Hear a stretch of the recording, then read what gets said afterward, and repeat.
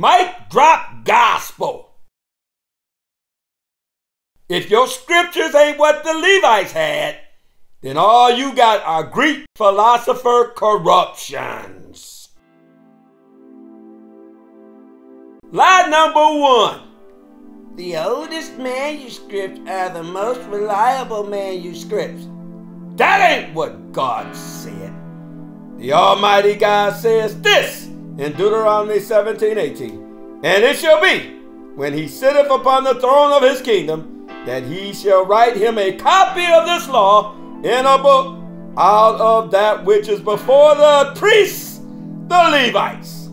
King Jeroboam cast the Levites out of Samaria, and they went down to Judah to serve in the temple in Jerusalem, making them Jews, just like Jacob prophesied on his deathbed. 2 Chronicles 11:14, Genesis 49:5-7. The Holy Ghost spake to the apostles, and this is what was written in the scriptures in Romans 3:1-2. What advantage then hath the Jew? Or what profit is there of circumcision? Much every way, chiefly because that unto them were committed the oracles of God.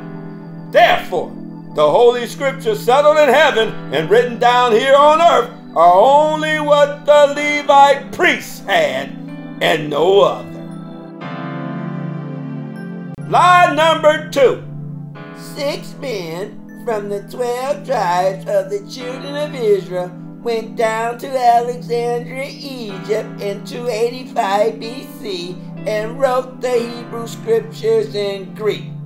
That's impossible. In 745 BC, the Assyrian king Pul, Tiglath-Pileser III, carried 3 tribes of the children of Israel, Reuben, Gad, and Manasseh, away captive and placed them in Hala, Hobah, and Hara by the river Gozan. 1 Chronicles 5:26. In 722 BC, the Assyrian king Shalmaneser besieged Samaria, but he died. King Shalmaneser's son Sargon II finally took Samaria at the end of 3 years, and he captured the remaining 7 tribes of the children of Israel and placed them in Hala, Harbah, and Hara by the river Gozan. 2 Kings 18:9-11. Then, in 612 BC, the Babylonian general Nebuchadnezzar destroyed the Assyrian capital Nineveh as it was prophesied, Nahum 3:7, Zephaniah 2:13. The 10 tribes of Israel scattered then and were lost and have been lost from 612 BC until this very day.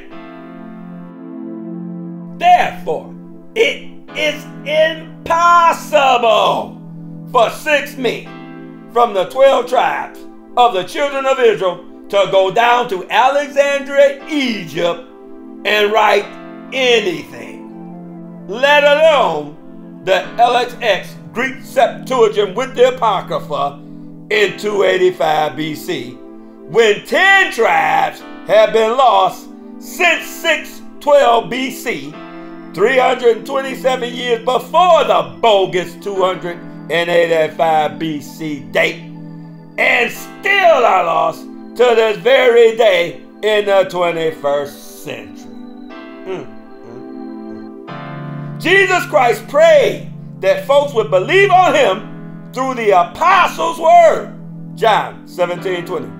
But too many people don't believe the apostles' word, especially when they warned the church that Jesus Christ built, that philosophers, with their vain deceit, lies, and rudiments of the world, Oldest manuscripts make the most reliable, would spoil them, destroy the doctrine through philosophy.